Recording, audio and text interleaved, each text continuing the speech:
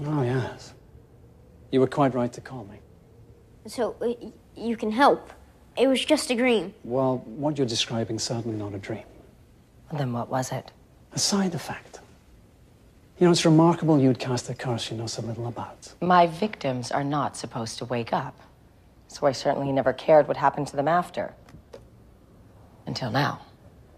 When people fall under a sleeping curse, the soul travels to another world, where it resides until awoken.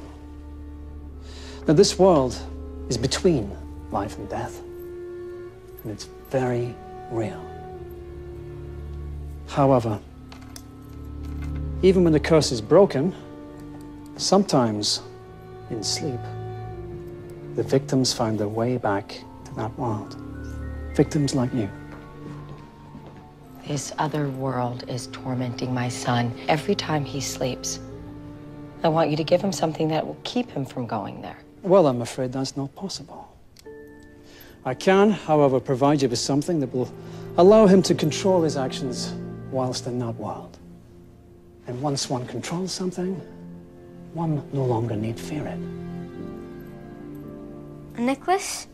You wear this while you're sleeping. Once you control the journey, fear will stop. And then you can come and go as you please. Everything comes at a price with you. What do you want for this?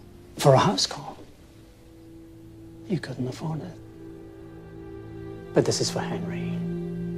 This one's on me.